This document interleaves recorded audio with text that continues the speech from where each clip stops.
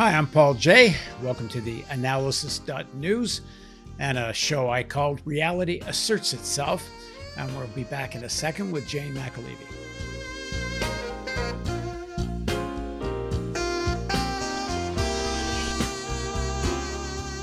So this is a continuation of my series of interviews with Jane McAlevey, which focuses on the lessons and experiences that helped shape her worldview and build her approach to organizing workers.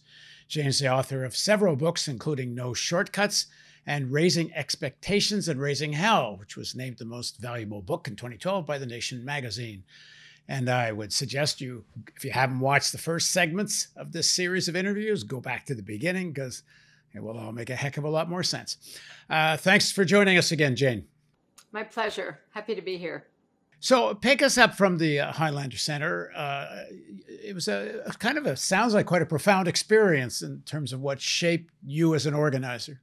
Yeah, I would say that Highlander, and I know we touched on it a little bit, sort of the key lessons I learned there, but the work that I went to do at the Highlander Center, I was recruited to the Highlander Center because I'd been working in Latin America.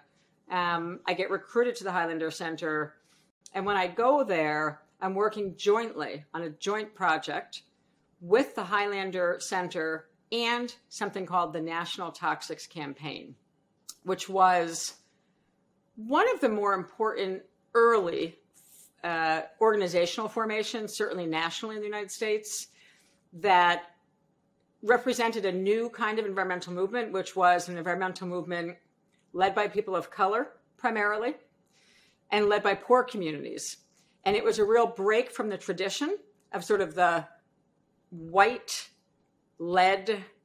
wealthy sort of conservation movement, which when I used to think about what the environmental movement was when I was young, I wasn't very, impressed. I didn't feel like they were my people, even though I desperately wanted to save the planet.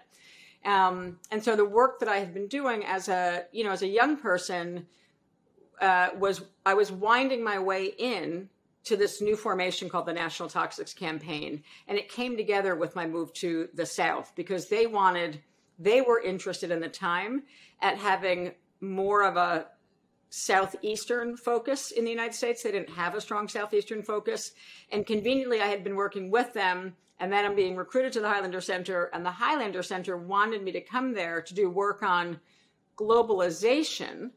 Like that was the job. They were like, we want you to come here and help workers in the U.S. South understand the problem is not that Mexicans are stealing their jobs. The problem is that CEOs and the multinational corporate elite are making you think the Mexicans are stealing your jobs when actually it's the corporations who are stealing your jobs, right? So that my from the Highlanders' perspective, my day job was about how to get workers who were being sort of victimized, right, by globalization, by the transfer of factory jobs out of the United States and into the global South. That was their biggest interest, was that I helped create an educational program that would let workers on their own, not being lectured at, but on their own come to understand who was to blame for the pain in their lives. Overlapping with that, there was an emerging understanding of this thing that we now understand maybe better, or some of us do, which was that we were heading into a global environmental catastrophe. And this is around 92, 93? This is 1991, 1992. And so we already understand that there's a link between the International Monetary Fund, the World Bank, the sort of historic Bretton Woods institutions, and how they're driving an unsustainable economic system, which is not just bad for workers across the world. With the fall of the Soviet Union, right? The walls are down now. We're moving towards this sort of global hegemony around capitalism, though it looks different in different countries. It's not that different at the end of the day, and it isn't 30 years later, right? So we're seeing the emergence of sort of more of a hegemonic world when it comes to this kind of one big system. And China plays an interesting role, but 30 years later, we know how that movie is playing itself out, right? So Highlander was very focused on, can you prioritize helping workers on their own through the methods that I would learn from my mentors at Highlander? How do we create an educational system focused on letting workers see for themselves that it's the CEOs and the corporate elite that are destroying their lives, and not that Mexicans or Central Americans are stealing their factory jobs, right? So that was their primary motivation for me to move to the South. At the same time, there was an organization called the National Toxics Campaign, which was really the first national organization in the United States to center poor people and people who lived next to highly polluting industries and put them at the center of the organization. And what was so brilliant about the National Toxics Campaign, and again, how I wound up being in these places at the right moment in terms of what I learned at such young ages, is amazing to me, because we were so ahead in understanding the twinned crisis of the attack on workers and the attack on the environment. There was no separation. And we understood that back in the early 1990s, and probably many communities of color, by the way, understood it for 100, 200, 300, from slavery on, by the way, right? Cotton was unsustainable and slavery was vicious. Jim Crow, was basically in the United States, the Jim Crow was essentially continuing slavery in the cotton fields, right? And cotton turns out to be one of the most damaging soil crops in the history of the world.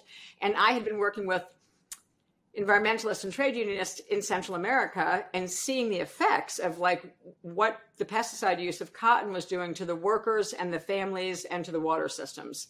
So Latin America would bring all of this into very acute focus more quickly, I think, than we were seeing it in the United States.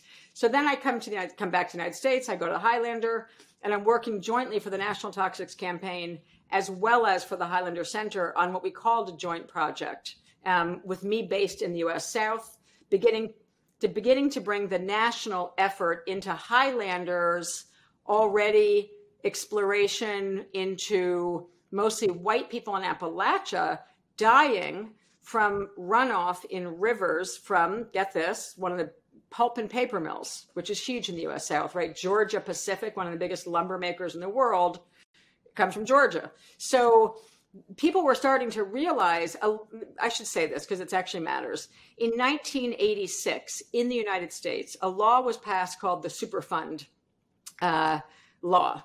And there was a law called the right to know. I don't get too technical, but there's a reason this happened when it happened. There was an amendment to the Superfund law, which is a law that makes corporations put some pennies away in case they cause an environmental disaster. There was a law that progressive trade unionists and the progressive environmentalists fought for that passed in 1986 called the Right to Know law. And the Right to Know amendments amended the National Superfund law. I'll stop on the technicalities now, but this is going to help the story make sense historically. It took about 2 years for the environmental movement and the trade unions who were involved in the Right to Know law, to operationalize the law. So it's 1988 in the United States right now. And suddenly the movement has the tools, because it took 2 years to just implement the basics of the law. We now, as United States citizens or people, have the right to request through a very bureaucratic process, but still we have this new right to request, if you live near a factory, what are the chemicals that the factory is using and how are you discharging them from the factory?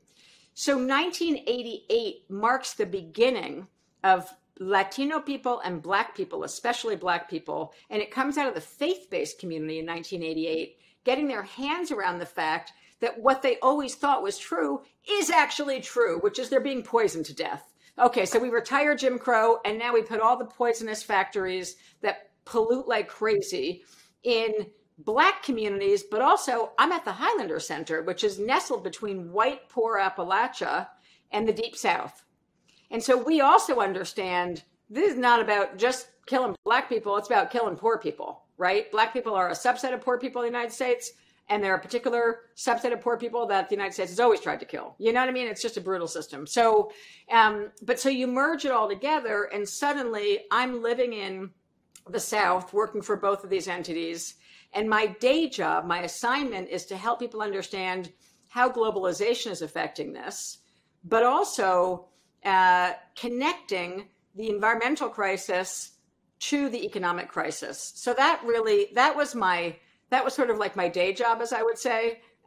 working with communities throughout the Deep South and Appalachia, and going into very poor communities, for example, going into deep Alabama, and working on trying to shut down. And I think we discussed that because it put me very close to Bessemer, where that Amazon fight just happened. But I'd spent quite a bit of time in and around parts of Alabama working with Black communities who were fighting to get whole new water systems put in because Chem Waste Management, which is the largest in the world, it's the largest corporation in the world that handles waste disposal, particularly hazardous waste. And guess where their largest chemical waste dump in the world was? Not outside of the United States, fascinatingly, right? Because the U.S. South and Black communities in the U.S. South get treated like colonial, the way we treat, parts of Africa, frankly. It's like that's how racist and evil this corporate elite that we've been battling my whole life really is. So the largest chemical waste dump in the world sits in Alabama. Black families in the whole community are dying. The workers are dying. Their children are dying. The leukemia rate is off the charts. And we are now getting the evidence because of this law that the stuff that's leaking out of the leach fields from this waste, the largest waste up in the world, is actually killing Black people and actually poisoning all of their babies. And mothers are having maternal major issues with their kids in the womb getting poisoned and coming out with major birth defects or dead. So, we're literally talking about life and death as we are at the hands of the cops right now in the United States. But this is 1991, 1992. So that was really like the work I did day in and day out, was helping communities try and figure out how to build the power to fight back. And the segue to the trade union work for me is essentially that our best partner in the National Toxics Campaign was one of the most forward-thinking trade union leaders I've ever met. Rest in peace, he's no longer with us. His name was Tony Mazzocchi. He was the head of what was called OCAW, the Oil, Chemical, and Atomical Workers Union. It's sort of the union that was featured in Silkwood, kind of Hollywood movie way back in the 80s. So it's that union.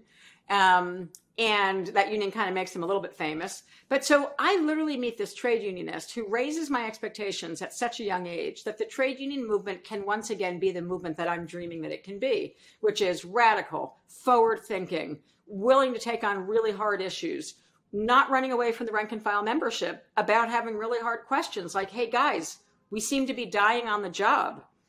And when you guys go home from the factory, the ones who live near the factory, your family seems to be getting sick and dying too. So this is a problem. And Tony Mazzocchi, in the late 1970s, man, I'm still in like junior high school or something. Tony Mazzocchi, as I begin to do my homework on him, this brilliant trade union leader, calls for something that that the globe is just beginning to use the language over the last few years, which is he calls in the late 1970s for a just transition of the workers in his industries to shut their own industries down and transition those workers with guarantees to other good jobs in a clean economy.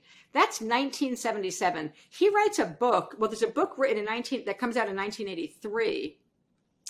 And I am spacing out the name right this second. It's going to come to me. But he writes a book with this guy, Richard Grossman, in 1983 that articulates the principles of a just transition that come from the late 1970s from the leader of a forward-thinking trade union who literally went to his guys and said, look, I know this seems counterintuitive. It's mostly guys. Look, guys, I know this seems counterintuitive, but we need to call for ending our jobs, because we're killing the planet and we're killing our families. That's 1977. That's really something. Brilliant. Tony is dead, but that shapes all of my work. And it sets an early expectation in my life that a trade union can be forward thinking and willing to take on really hard topics. We're missing Tony Mazzocchi right now on this planet in a really big way because he was so willing to take on the big questions. But that was most of my work at Highlander. And I would continue to do that work when I left the South. We're still hoping to have a serious conversation about just transition. As people like Bob Poland and others have done models, it doesn't even cost that much. I mean, I can't understand, even just from the most narrow, self-interested, partisan political positioning, why Biden doesn't just promise fossil fuel workers a just transition and make that a major part of the campaign in West Virginia and places like that. And it's barely on the horizon. It doesn't make any sense at all. It doesn't make any sense at all. And what's terribly disappointing, Tony Mazzocchi, rest in peace or rest in power, as we say, is sadly long gone. And the unions that are involved in some of the most polluting industries today don't share his view at all. And that's really problematic. It's really problematic. It was amazing. If you still had the Tony Mazzocchi around today, when someone from, let's say, the Laborers International Union, LIUNA, who plays a very bad role in the United States on these questions, it would be very hard today if Tony Mazzocchi was still with us, leading the Oil, Chemical, and Atomical Workers Union. It'd be very hard for the other construction trade unions to say, we can't do this, it's not possible, blah, blah, blah, blah, blah, because you'd have the guy who leads the most polluting industry workers standing up and saying, actually, not only can we have to, right? So he was brilliant. And yeah. If the Clinton administration had actually seriously committed to just transition in the 90s, there may well have never been a Donald Trump as president. That's right. That's right. That there is not even a question about that. That's absolutely right. And it's still true today. And we are still like running away from the solution. So what's interesting is I do that. That's like the work I was focused on all the time. And it involved bringing delegations. Right. I was frequently taking delegations. It was like a norm for me, was the best way that we realized for workers to learn, because we know it's not by getting lectured at, right? No one wants to be told anything. And the great thing about me working at the famous Highlander Center, which was, a Freirean influenced adult education center, popular education center, radical adult education center, I learned so quickly, like, you can't tell anyone anything. That's not going to work. And that's why I became an organizer, because organizers don't tell people anything. We put them in situations that help them come to their own conclusion that something's very, very wrong. And then we help them understand what it's going to take for them to win and get out of the mess that they're in, right? And that's the difference between, a lot of the stuff I critique in my books, like activists who just yell at people and hand them pamphlets in small font and, try and tell someone that the thing that makes me the most, no, that's not great. There's so many things that make me crazy about sort of the activist left on a bad day, like at their worst. It's like, no margins, small font, pamphlet. Well, I was going to say small font is like you say it all just with those two words. Right? It's like, and then the other thing that happens all the time in the United States around election time is the following analysis, which comes from liberals, conservatives, and the left. When they say the following, it makes me want to, when they say, why do workers always vote against their self-interest? And that phrase, that like insult to the intelligence of most people is like, first of all, you don't have any idea what their immediate self-interest is, because you ain't never been poor. You've never been in their situation. You've never been trying to feed the family. It's so, and then the idea that like ordinary people who have access only to Fox News, like understand what's actually happening around them, is without a conversation, without a way to meet people who actually are going to have a different idea and help them realize on their own, that what they're hearing on Fox News maybe isn't true. That doesn't happen by yelling at people or by lecturing them or by blaming them, for how they've been shaped until this point in their life, whatever that point is in their life. So it's like the thing I say about organizing is the very first rule of organizing is you better love ordinary people and you better respect like where they are right now, because your job is not to judge them. Your job is to help them understand what the forces are arrayed against them and why they might be confused about how some things work under capitalism, right? But like, anyway, so I feel like at Highlander, this was just beaten into my head at a really young age in such a good way. And so I spent a lot of time taking workers, black and white, Appalachia and the Deep South, right? So I would always have like white poor workers, which was making its own point, right? Like the black workers from Alabama would be like, oh, they're poisoning all of you up there too. We thought they only poisoned us. You know what I mean? So we would have these really poor communities from Appalachia, and I would intentionally put them on a delegation with really poor Black people from Alabama or fill in the blank, Mississippi, you know, what we call Toxic Alley in between Baton Rouge, New Orleans, and Louisiana, which is one of the most toxic rivers. That strip of the Mississippi is like, don't ever dip a toe in it. But anyway, so we would intentionally mix these communities, bring them onto a delegation, and then I would take them to the U.S.-Mexico border.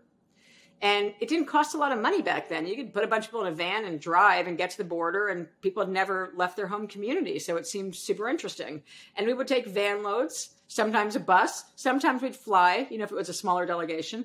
But I spent a lot of my time either bringing workers from the global South into our center at Tennessee, which is a big education center up on a hill, beautiful place to do meetings.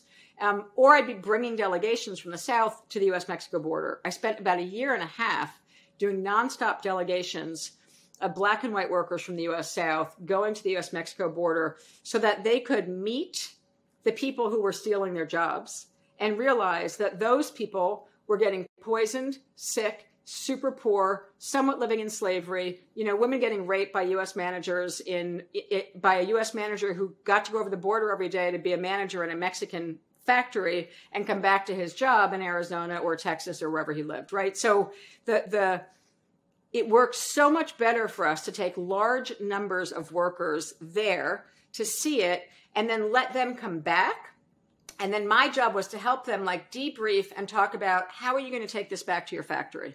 Like, how will you take this back into your factory? How will you take this back into your community and explain what you just saw from your own eyes to your own community? Because that was going to be way better than Jane McAlevey, a young northerner with a funny accent to people in the South, trying to explain it, right? So my job was to set up the circumstances by which workers could learn on their own what was wrong. And frankly, I haven't stopped doing that in my entire adult life. Like, that is what I do. I figure out, and that's what organizers do. You know, we're educators.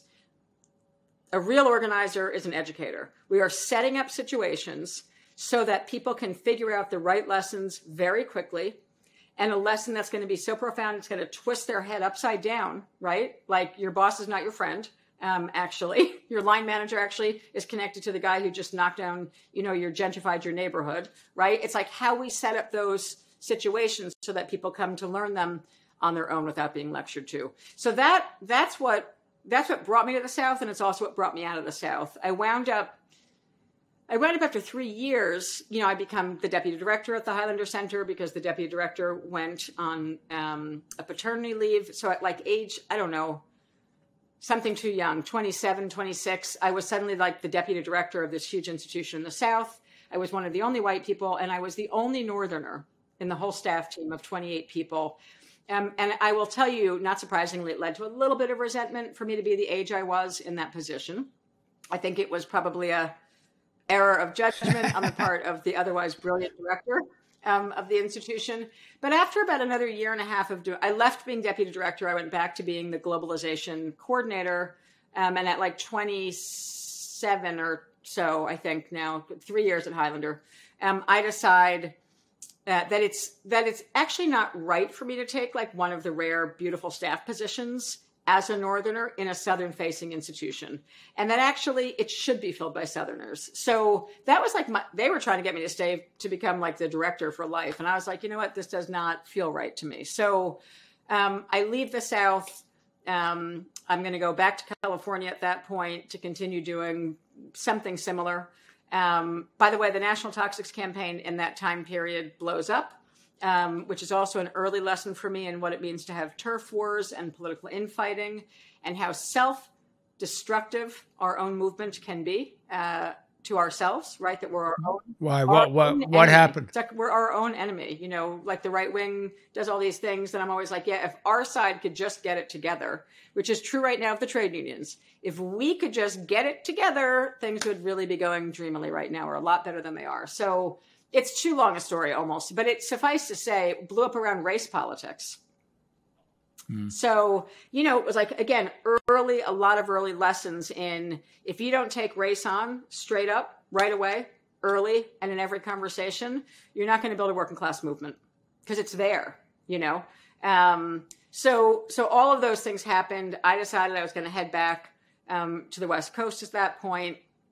And well, hang on. When you say take race on head on, what does that mean then? How do you do that? Well, it's going to be better to talk about it when we fast forward into the trade union movement. But I mean, not run from it. But I mean, yeah, because it's my entire adult life is taking on race. I mean, there is no way to unify the working class until and unless, in the United States especially, until and unless we take on the race question, there is no unifying the working class, right? Like, you know, I forget who said it first, someone much smarter than me a long time ago who said, you know, race is the first division of the working class. Slavery was the first division of the working class. Du Bois, I can't remember which brilliant person said it, you know, during Reconstruction in the United States after the Civil War. But certainly I learned at a very young age, it was not an option to avoid hard conversations about race or gender, by the way. But in the U.S. South, no way you're avoiding dealing with race questions straight up. And there was an unwillingness to do that. That's a short story of a very long story, but there was a persistent unwillingness to do it by the leadership in the National Toxics Campaign. And it led to a very unfortunate sort of huge split in the organization.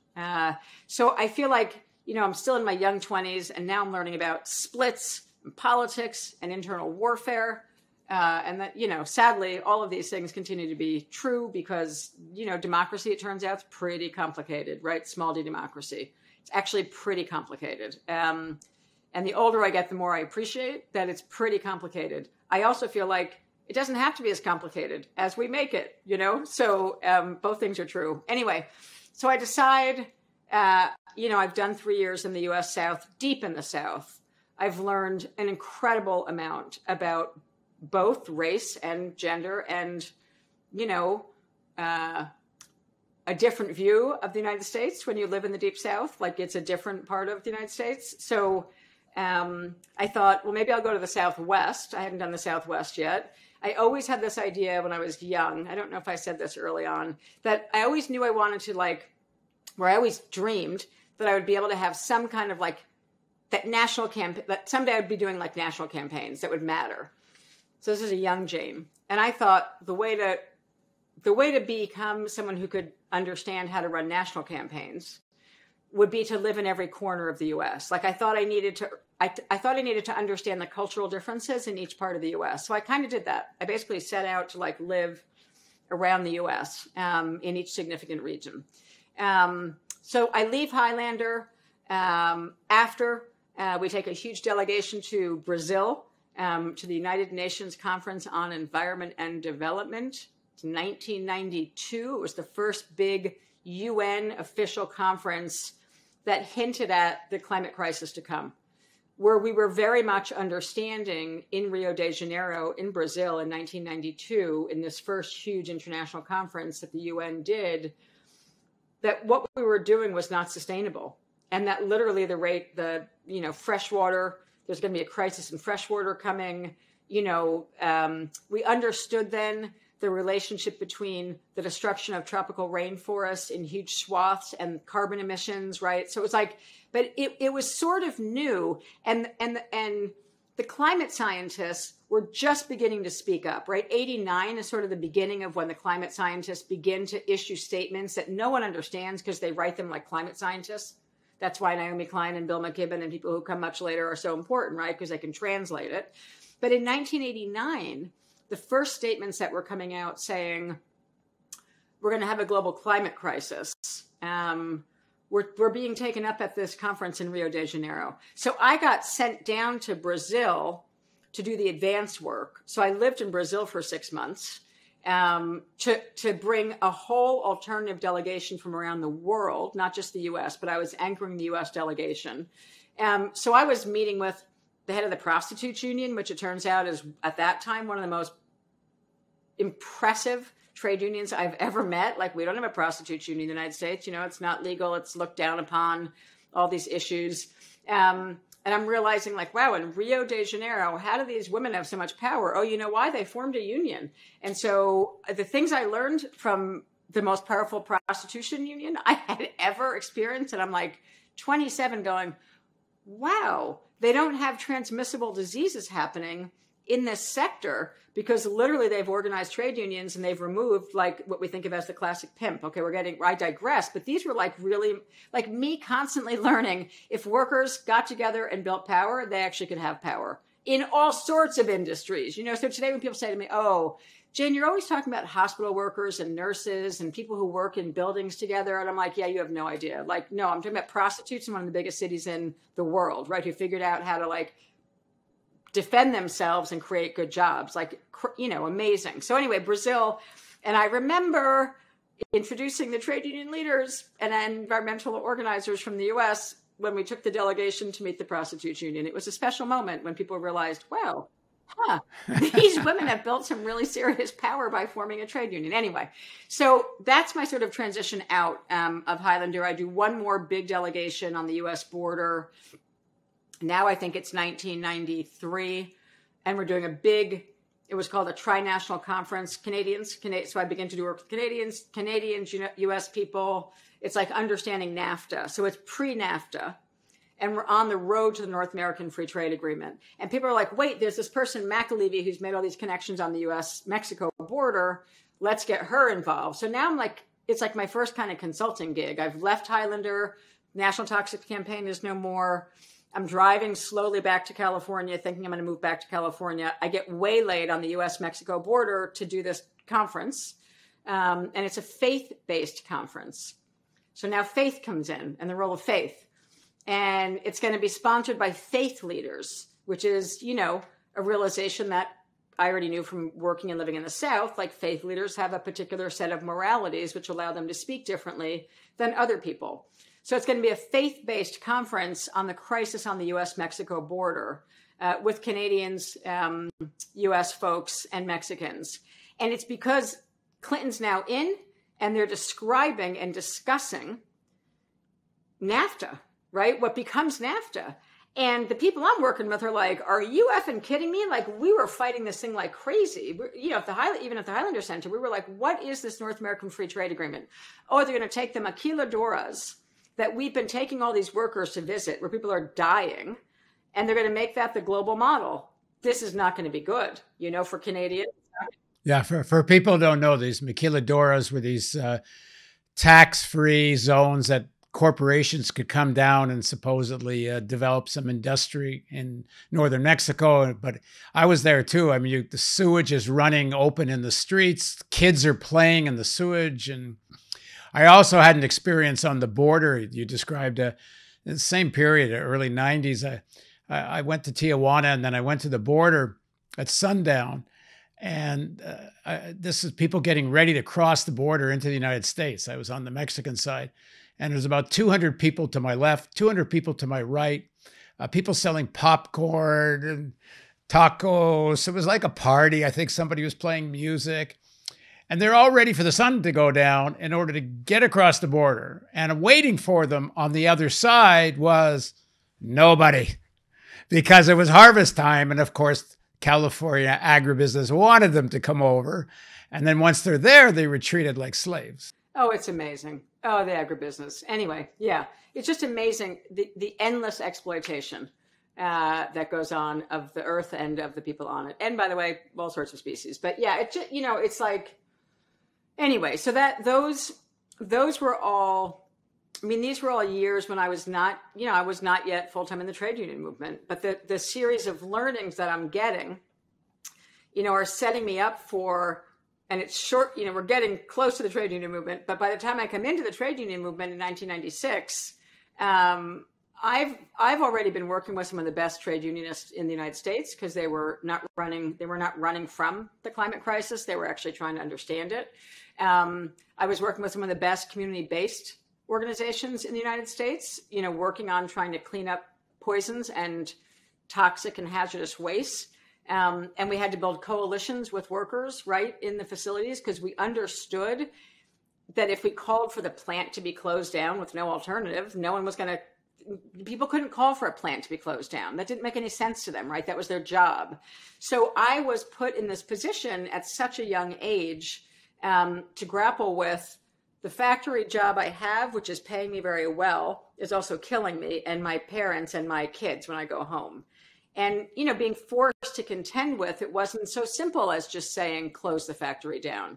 And then spending the rest of my, and I basically, we're going to fast forward, but it's like, I leave the environmental movement because after another few years of just listening to one national environmental group after another, calling for plants to close with no just transition, no economic strategy, no way to take care of the livelihood of the workers, I was like, I'm out of here. I am done with these people. I could not spend one more minute working with national environmental organizations who were not dealing with race and racism and who were not dealing with the practical experience of workers whose lives depended on jobs that were very bad.